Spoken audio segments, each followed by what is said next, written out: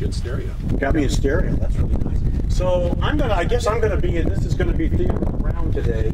I'm gonna not take a lot of time. I talked to Owen Taylor with Ag Facts the other day, and he says you must feel like a big ag man because there's not a whole lot happening. I said, well, I think there's a lot happening in cotton. Sorry, and one of the things we wanted to talk a little bit about, and Carlos, if you could hand these out, is just talk a little bit about some of Carlos's data that he picked up. To kind of this will give us a snapshot. I kind of want to talk a little bit about what the current situation is on the fields around this area. I want to just bring back a quick note about watching for whitefly and sticky cotton. That's an issue in everybody's mind this year because we've had problems in the last couple of years with it. So we have to basically just throw open any questions anybody might have about the pest management aspect of this meeting today. But I want to keep mine short because I know there's a lot of questions about agronomic issues, production, water. How do you manage a crop that's going like it is on a short water season? So I want to keep mine to a minimum, but to let you know kind of what's going on. Pretty much anybody who's in a cotton field knows what's going on. I mean, this has been quite an incredible year if it wasn't for the exception of the challenge of water. It's one of the earliest crops I think I've ever seen, even this far north with the way the bloom is going. What you're getting right now is just a copy of what I have up here. And this is, again, this is the data that Carlos collects weekly from the field, from the enrolled fields that are in the Sustainable Cotton Project. And let's just start with what the crop is doing right now. And right now, the fruiting is going really well. It's holding well above above the expected levels. Again, this model was set up for a Kala. We were sort of integrating it or extrapolating, if you will, for Zara and Pima. It's a little bit different, but still the fruit is sticking nicely both on top and bottom of the plant. And if 70% of the fruit was holding on the bottom, that's what this thing represents, then any number above this line basically is saying above expectation in terms of where the fruit should be holding. So currently everything is looking really good. It's holding anywhere from, we look over in this column here, on this little chart, you can see the actual enrolled fields and the fruiting branch, the percent top, percent bottom, and then what you expect to hold on the top. And we're running between 70 and 90% retention on the first position, and everything from about 70 to high 80s on retention on the bottom, which is just really a phenomenal, if you will, end of early fruits. It's looking very good. From a bug standpoint, this is his data from the entire year, from June to present, and the ligas, which is these two red numbers here, have gone up a bit. They're still at a, you're talking about a scale here of 5 insects per 50 sweeps. It's still at a very reasonable level for this time of year. It's a combination of what your plant's holding, and the number of ligas that you have, both adults and immatures, and right now everything is pretty good. Quick question of the growers and PCAs in the audience: how many people have treated for ligas so far this year? So there have been a few treatments going on. There was some ligas out in the earliest part of the season, the time when it's most critical. We watch it. There's been some work done out of Davis with Jay Rosenheim, professor up there at Davis, who looked at a lot of PCA information over a number of decades, and he mined it and he did some fancy statistics to it. And one of the things he found was something we knew, but really pointed out obvious, that during that earliest part of fruiting, he just used the month of June as an example. It's really critical that ligas densities be managed, and he had really, really low numbers indicating that if you allow, almost any damage in the fruit set during that earliest fruit set, it affects yield in an immense way. But really July and August is much less. It really doesn't impact that yield as much if you've already set a good crop or a good fruit set prior to that. So it's really kind of a low numbers early are more important. The further we get out, particularly with a fruit set like this, the more we can at least take a few, not a lot, but enough. This time of year, anything from a 5 count is not anything to be really get too uptight about, but to be watched closely and manage. Watch what your plants do. Beneficial insects are still declining. The most abundant one is big eye bug, which is for me good to hear because again, Jay's got a student who's working with big eye bug, and he says he's finding some evidence that it's getting harder to find them across the Central Valley. And something seems to be going on with the populations. We don't know what. So he's asking for some information about are people seeing a decline in big eye bug populations. I couldn't tell you if this is high or low. Because I got mine on too, hoping it doesn't go off. So we do have a good collection of beneficial insects. We've got some really good crop. The crop is developing quite well. Anyone seen whitefly this year? Sweet potato whitefly. You saw some over there on the west side of the valley on I-5 there. Yeah. It's probably maybe for a month. But the numbers of adults are increasing. You haven't seen a lot. Like sure, you haven't seen a lot of eggs. Yeah, you've got a lot of melons out there, and it seems like an area that always seems to have a good population every year. Last year we had some real problems with whitefly. We had a lot of continual invasions, and apparently we had a few areas where they got away from the PCA and growers. It resulted in some pretty substantial sticky cotton going into some of the gins.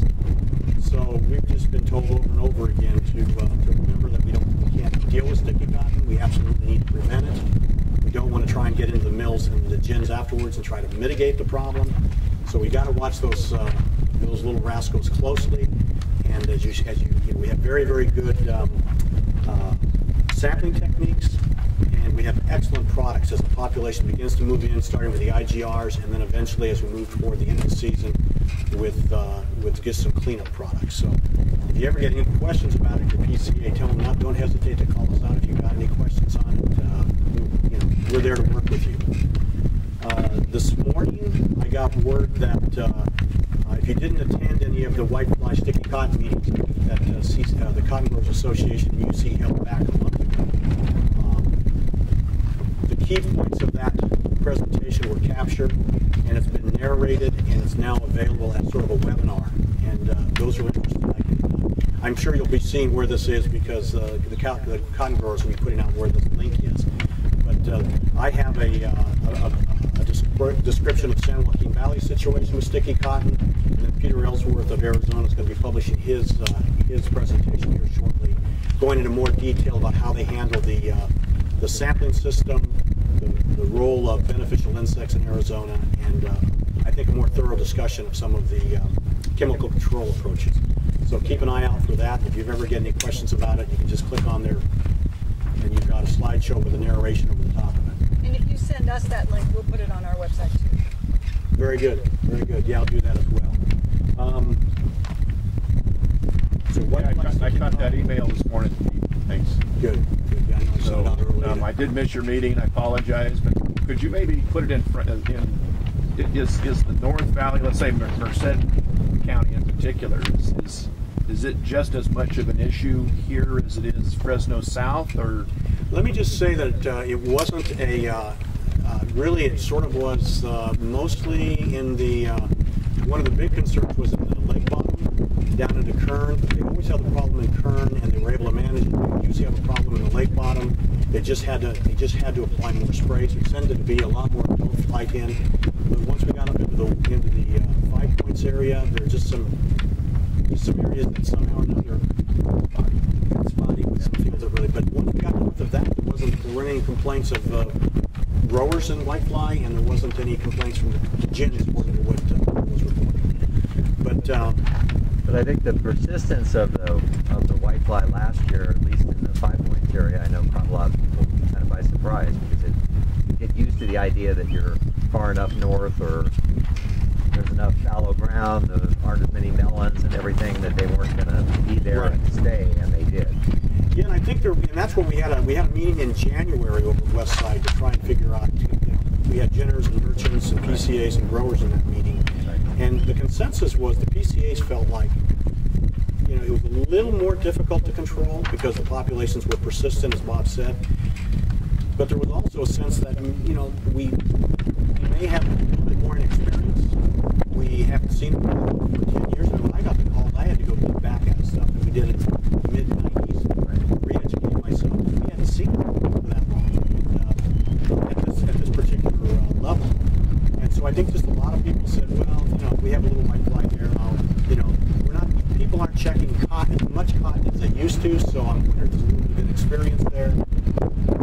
Whatever it is the point is that the PCAs all said you got to get it early. You got to make sure that you get it you're in the field frequently, get the population, that treatment level, which is fairly low. Get in there and start treating and control that, because it's a population management issue. So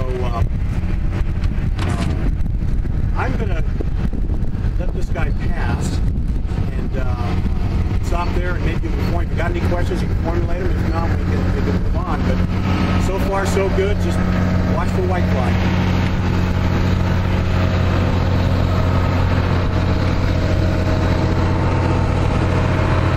And I would also say that there's been a few reports of aphid around too. We never want to forget that the aphids out there potentially causing that was actually my question.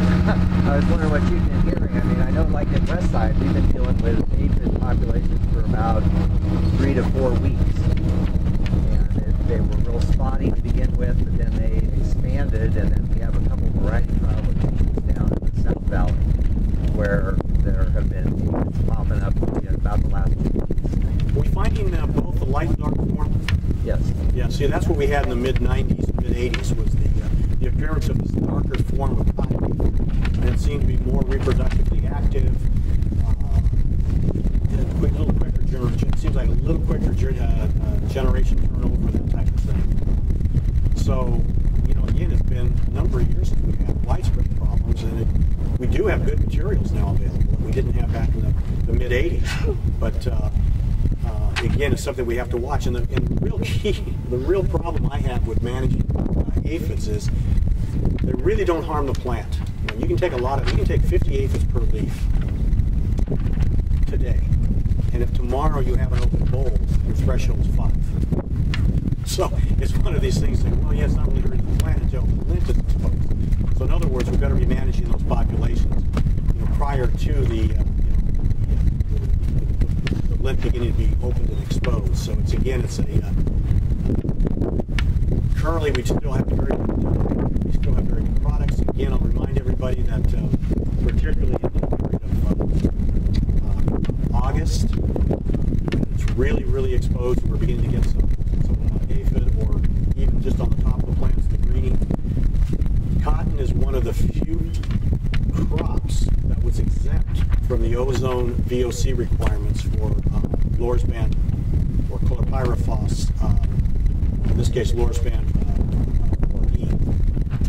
That's the one that tends to fume more. It's why it does put out a bit of a VOC producer.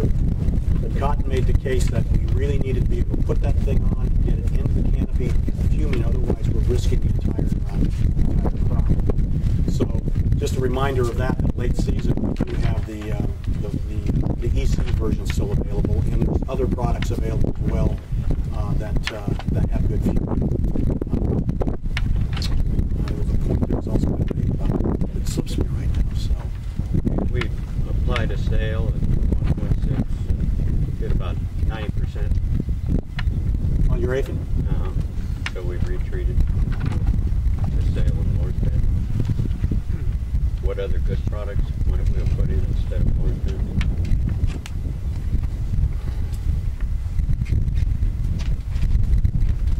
Well, you already used your neonicotinoid when you put the assail on, and then when you repeated it, you would have been, you probably wanted to have another mode of action in there. Were you going by ground or by air? By air. Pretty much everything's going by air now. It can't be like this. Everything's wet. And your field you're always I mention, Sure. we have a new formulation of chlorpyrifos called Vulcan. And what it is it's a VOC formulation, VOC compliant formulation, but it still fumes. And what we're doing is we're replacing the harsh solvents, so things like the aromatic 100, that's the primary solvent in the chlorpyrifos 4E. We're replacing those with organic oils. So we end up with a product that's still oil soluble. In the case of Vulcan, it's VOC compliant, but just barely. It fumes right up to the limit. And our objective when we were building that product was to come up with a product that was VOC compliant and that would perform as well as 4E. And the reality is, in the heat, the 4E actually goes off too fast. The Vulcan's much slower, and as a result, it will actually outperform 4E on application. So it's a very good formulation of chlorpyrifos. Has a caution label instead of a warning. Still, the other posting and those requirements are still there. And I would have rather that the sale worked the first time. Well, and it worked the same way everywhere in the field. It wasn't like the Plains Right. Vista spot. so, It just left a couple of live ones. but you don't have, 90% isn't, that's a passing grade by my standards in high school, but would you have, were your beneficial insects just not there to pick up the difference? And, That one field, of the three fields, it was light, and it was retreated. one foot you say a mess with a lot higher population density. See, that's the thing I think we ran into last year with the whitefly. They were such high populations, continual populations. It looked like products may not be working as well, but if you get 90% of a million, you still got too many types of stuff. So that's one of the things we try and remind you of is population density as well. So, It's 1.6 the top of the label, and it's 2.2. See if we want more higher rates, we have over 6. Yeah. But according to him, it worked last year. So that's why we used that rate. worked last year, it's trying to save you a little money. Who knows what works this year? Yeah. Of course, one of the objectives of this sustainable cotton project is to try and reduce the use of chlorpyrifos, particularly in these areas that are have water quality impact, at least so it's one of those things that if there are no alternatives, then it's got to be done. It looks like when you were saying when you went that route, you still had your stuff there. So I mean, you got to do what you got to do. 3 weeks ago, would you put on 2.2? I mean, Yeah, who knows? Hindsight's pretty easy, yeah. Yeah. or easier. And of course, everybody's paranoid about sticky cotton, so you really want to get ahead of the aphid. Well, that's exactly right. Is it are aphids being more of a, or is it being seen more in the area this year than years past? It's around us. Around you. Other growers, yeah. Was yours the green or the dark red? The green. I definitely say scattered locations down through the valley. And Yeah. much more in the way of aphids that seem to hang in there for several weeks as opposed to part of what I have a problem with, I guess as an agronomist, is I've gotten nicely trained that the last probably 5 years is that a lot of the aphid populations that were hotspots would actually really nicely go away all the time. Just do nothing. And a lot of them as we go into trials or something in these safe locations, and we just have to keep an eye on them. And a lot of times they would nicely pretty much disappear by themselves and stay really contained. But it sounds like more of this is kind of spread around this year. Well, there's a couple of things there, and I'm gonna get this thing long after these couple of comments. But I think you're right. We're seeing not only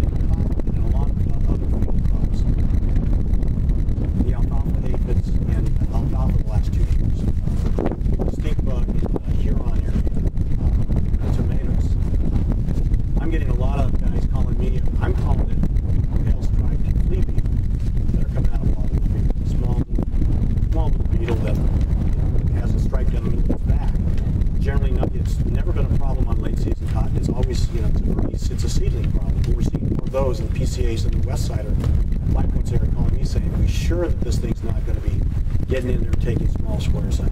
And so we're trying to follow up on that. This whitefly that's acting differently, I don't know. When you have these kinds of things fairly widespread with multiple pests, kind of tells me there's something big like the environment that's impacting. I think the dry winters, the warm winters, the high survival we're having. In the past, maybe the whiteflies were kind of beat back to a certain location. They came out. They were beat back this year. The last couple of years have been able to survive and spread out quicker. These aphids, we haven't seen problems for 30 years with them. We've had problems in the last 2 with, particularly this area is hard hit. I just think my sense is that we've got some really. I mean, this is one of the earliest monsoons we've had through in decades. So between heat and humidity and all sorts of things that are changed, warm winters, lack of rainfall, lack of moisture, lack of tule fogs, I just think things are kind of out of kilter. Hopefully we'll go back into kilter when we'll go back on when things kind of return to somewhat semi-normal.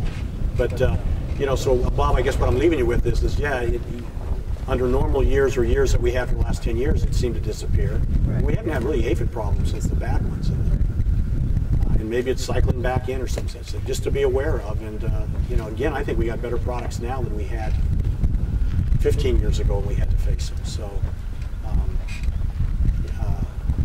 I'd say stay vigilant. And, again, it's our biggest concern. I suppose that was the last thing I was going to be saying is that we'll keep you up to date as much as we can about what's going on in the Palo Verde Valley with the brown stink bug. They had a real bad problem last year, and we're hoping we don't get it up here because it'll tear up a late season crop really badly. So we're watching that fairly closely. And as with the Conspur stink bug in tomatoes, or even the brown marmorated that's around other parts of the country, we don't have a lot of products that kill stink bugs. I mean, they're really difficult. The ones we have are older materials that DPR and EPA don't really want to re-register. So it's kind of a real tough thing if we start to get some of these stink bugs and panheads and large plant bugs like leaf-footed bugs, commonly in almonds. That we're going to have we're going to have a challenge until we get some new crop protection materials that come in and go after some of those critters. So we'll try and keep you up to date with what's going on in Palo Verde that Bonnie Barlow is facing with, and some of his control projects along with their University of Arizona. So, any other final parting comments you guys want to try to hit me with? Last chance to stump the chump. What's the best way to kill those beetles? We had some in our habitat in the mustard, so we treated with pyrethroid. There's no best way. It depends on it depends on. You mean the beetle? You mean the that little one they talked about, that frightened? Oh, yeah. I don't know. Did it work? Yeah. Okay. We did a backpack spray, so we already been alive. So you kill this worms that are doing killing worms. Yeah. I haven't heard anybody. I think I've heard a couple of treatments because for the most part, it's not doing anything. It's kind of chewing on some of the leaves. It may chew on the fruit bract, but it's not causing any trouble yet. And so that's why I wanted to get some collected to make sure that's exactly what it was. We didn't get something else that I'm mistaken it for, so we're going to get an evaluation. So it sounds like a pyrethroid might be working on that. I'm thinking more. It doesn't get very big. It just stays kind of small. Yeah, it's just that real small. Yeah, I really. Good. So I think it's. I was driving out this way, and I think we. One of the things that surprises me with the lack of rainfall, even what we've had, is this yellow mustard that's all over the place. That small potted mustard is both a good ligas host, and my guess is it's a good host for all sorts of things like false chinch bug and maybe pale striped flea beetle, whatever. Can't say maybe that mustard would be an habitat. I'm not sure yet. Have you done studies on that, or thinking that it's a good, or does it bring in stuff that gives you trouble later? I'd have to look at that. Yeah, I'd have to look and see just what the flowering pattern is in your scheme of things, and again also what people report bringing in. There are some plants you really don't want in some of your hedgerows and some of your.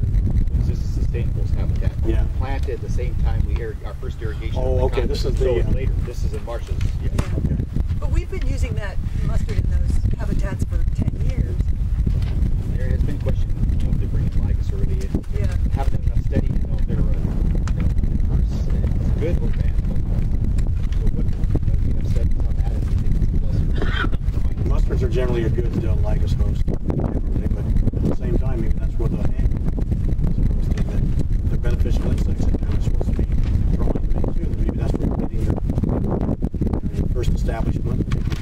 moves into the field. One could argue that, but I don't have any data. Yeah,